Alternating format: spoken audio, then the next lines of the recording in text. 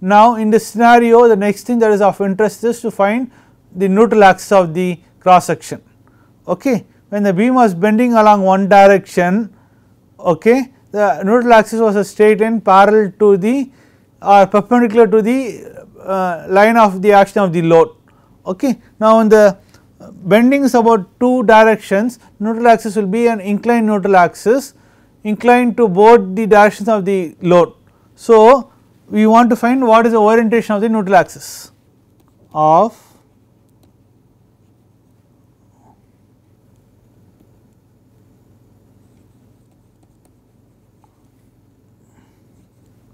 neutral axis.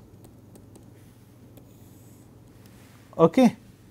We saw that neutral axis is the axis about which the stress is 0. Okay. We saw the definition that neutral axis is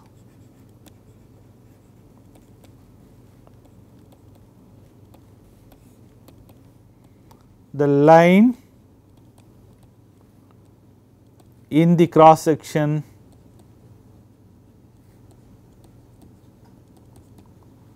along which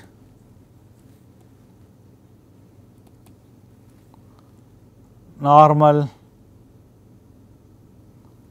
axial, normal stress is 0. Okay. So, you know that sigma xx has to be 0 along the neutral axis location.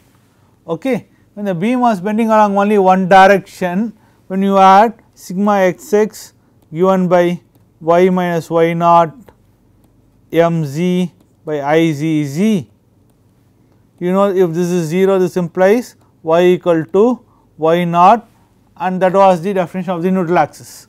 Now, when sigma xx is given by a complicated equation or is given by this case, special case where given by this special case where I yz is 0 and there is moment along both the directions my and mz moment, then what is the neutral axis? Neutral axis would be minus y minus y naught, I left a negative sign here, y minus y naught mz by I zz plus z minus z naught m y by I y has to be equal to 0.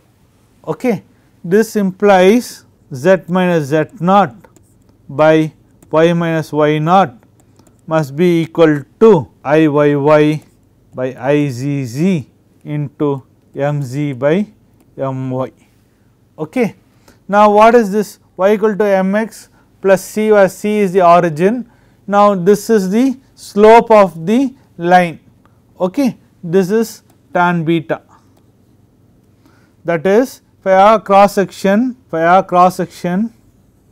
with y and z oriented like this. Okay. This equation in here represents the equation of a line whose slope is beta. Equation represents equation of this line, okay, whose slope is beta measured from y like this, okay, whose slope is beta measured from y like that, given by that equation in here.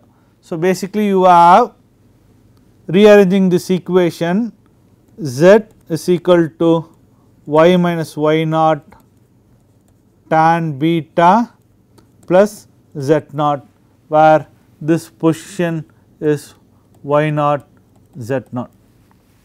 Okay. That is y naught z naught. If you are taking it as an origin, y naught and z naught are 0 and this represents the tan beta.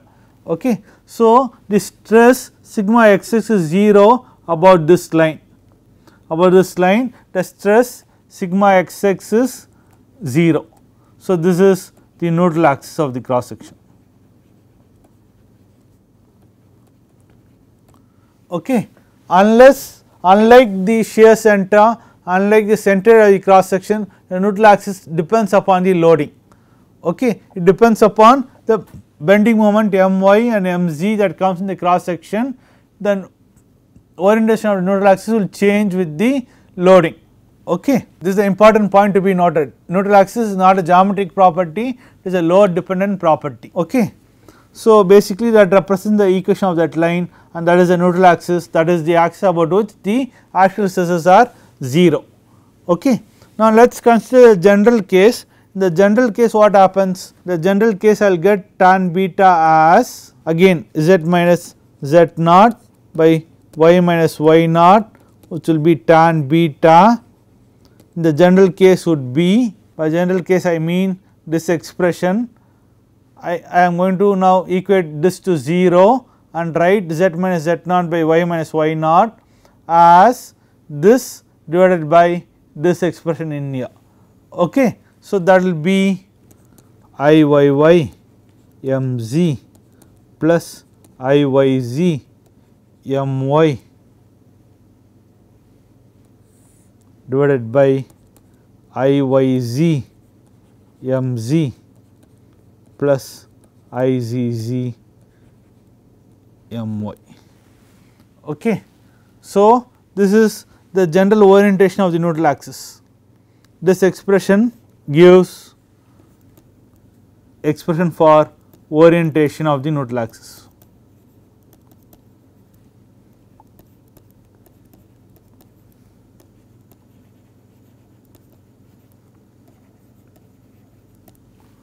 Okay.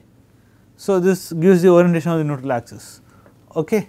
So, now what we have seen is, we have seen what happens when there is loading along the principal axis, both the principal axis of the cross section, we got the expression for stress, and we generalized to the case where the loading was applied in one direction, not necessarily along the principal axis direction, and we got an expression for that, and then we found the expression for the neutral axis.